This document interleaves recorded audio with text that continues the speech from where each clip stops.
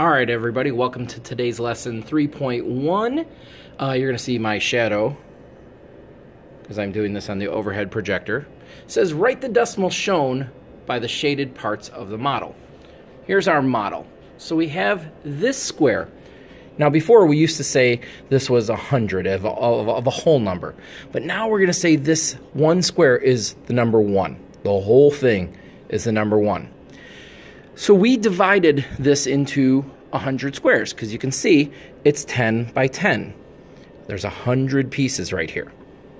So we're trying to figure out what this is. So I know that I have 0 holes because it's not a complete square.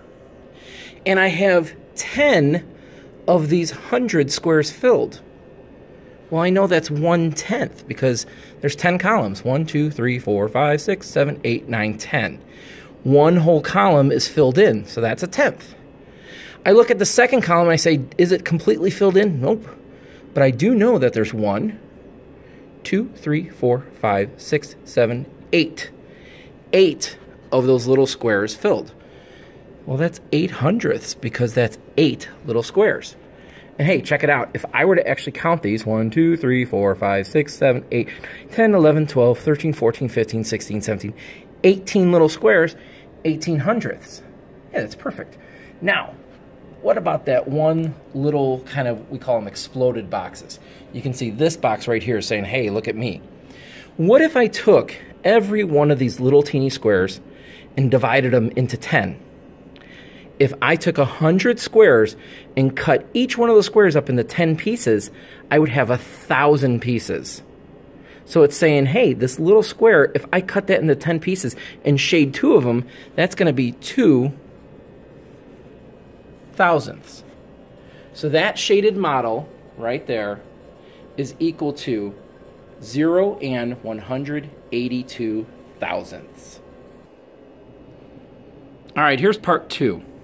So part 2 says, well, I have this number, 1/10, number 2 that is, 1/10. And I'm looking for a number that's 10 times as much as 1/10 and 1/10 of 1/10. Well, I'm going to write my number here, 0 and 1/10. And we learned that if we are looking for a number that's 10 times as much as that number, we simply need to move the decimal over one place to the right. So I'm going to do that. I'm going to move this over one place to the right. So my answer simply is 1. And if you think about this in terms of money, I like to think about money. So we have 1 dime. 10 times 1 dime would give you $1. So this number 1 is 10 times as much as 1/10. Well, let's look at it the other way. What's 1/10 of, in this case, 1/10? 1/10 of 1/10, I'm going to move my decimal over one spot to the left. So my answer is 0.01. And if you think about it, what's 1/10 of a dime? Well, that's a penny. Again, going with the math analogy. So 1/10 of 1/10 is 1/100th. Let's do another one. Let's do number 6. So what is 10 times as much as 4/10? Well, I'm going to move this over here, one space to the right, and I got 4. Now, what if I'm doing 1/10 of that? I move my decimal place one place over to the left, and I'm going to get 4/100ths, 0 and 4/100ths. What about number 7? 10 times as much is 6/100ths. Again, because I'm moving over one place value, I'm going to move that decimal over one place value. And so that looks like it's going to be 0.6.